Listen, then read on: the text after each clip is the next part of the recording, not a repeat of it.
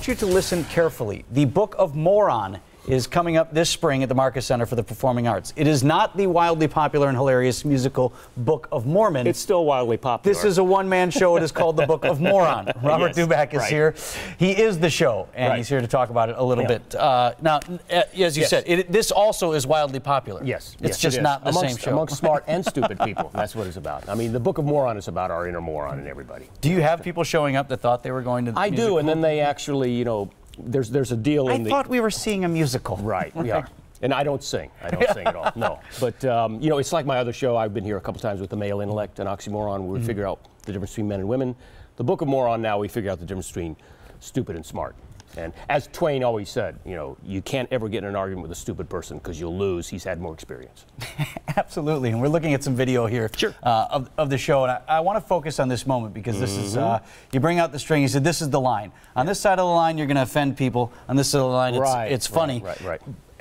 I think that's really important right now because is it hard out there doing comedy where you're going to poke at people a little bit, increasingly so the last couple of years? You know, I mean, part of that, it's not as hard as it is people aren't really kind of organized as the way they set it up. If I let you know this may be offensive to you. And we're okay with it? Well, you will be as long as you massage it and be a little professional about it instead of just hitting you over the head with some sort of, you know, base statement, which is, that's got everybody upset. I think what's interesting, too, is it has to actually be funny.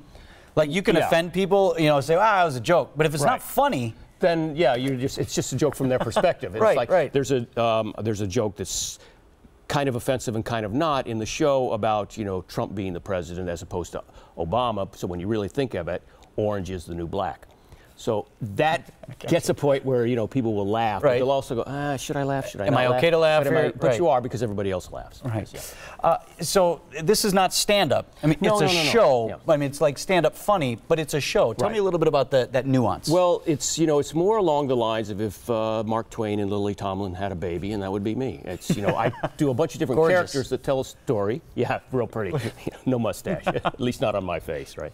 I do it that does tell a story, but I become all these different characters that help the story through. And the idea for the Book of Moron is that I'm in a coma, and all my inner voices, my inner child, my inner moron, the voice of reason, my common sense, and my inner